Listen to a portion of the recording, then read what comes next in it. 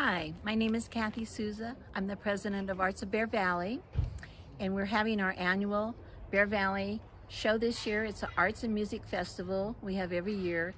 It starts on Friday, ends on August 1st. I hope everyone can come. It's a wonderful event. Hi, my name is Karen O'Neill. I'm a member of Arts of Bear Valley. We've been a group that was organized in 1990, so we've been going quite a while.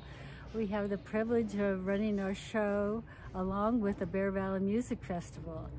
During our show, we have a raffle, and I'm one of the 4 artists that have donated to the raffle.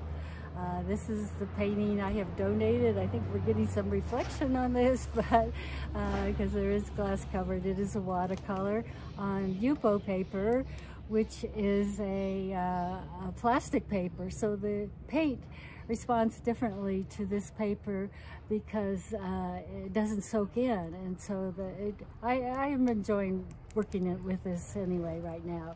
And there will be 3 other artists that will also be having one of their paintings in the raffle. We'll draw for the raffle on the right after the last concert.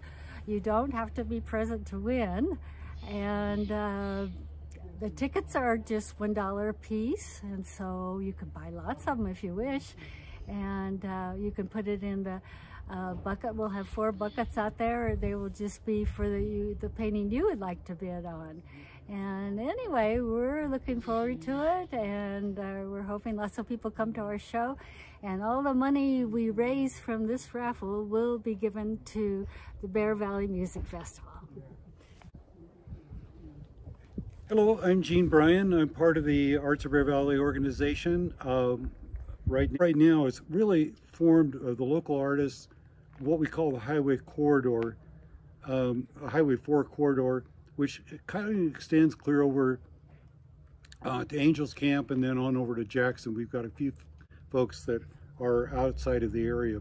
And in that regards, let me back up and say, okay, this year I'm showing ceramics only in the raffle piece that I'm donating. This is as you can see, it's just a circular picture type thing. I don't like to do anything kind of conventional, so this is kind of, it's all wheel thrown, but except for the handle.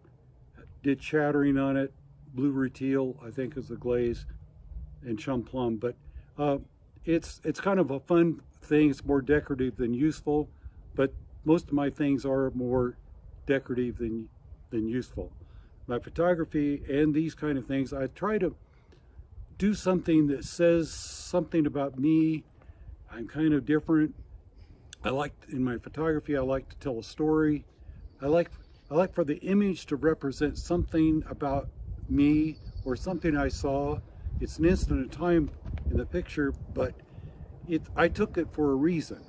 And I try to tell the story with things that I do. I do a lot of creative animal sculpture, but they're not any kind of animal. They're just creative that tell a story. So that's kind of what it is for me. I've been in this thing since '96. There's about 30 more people in the show actively working, but 20 people showing. So anyway, hope to see you at the show. Hi, I'm Jim Sells. I'm a co-chair with Gene Bryant on the art show at the Bear Valley Music Festival. Gene's covered pretty much everything about the show here. I'm kind of the new kid. I've been here about 5, maybe 6 years. The stuff I do starts out as a photograph, and sometimes, like the one that I'm donating for the raffle, is fairly standard landscape photography. The only thing I did in this is, you notice there's a little yellow boat in the back, and the boat wasn't really yellow, but I decided it looked better that way. I do some things that are a little bit unusual, I think.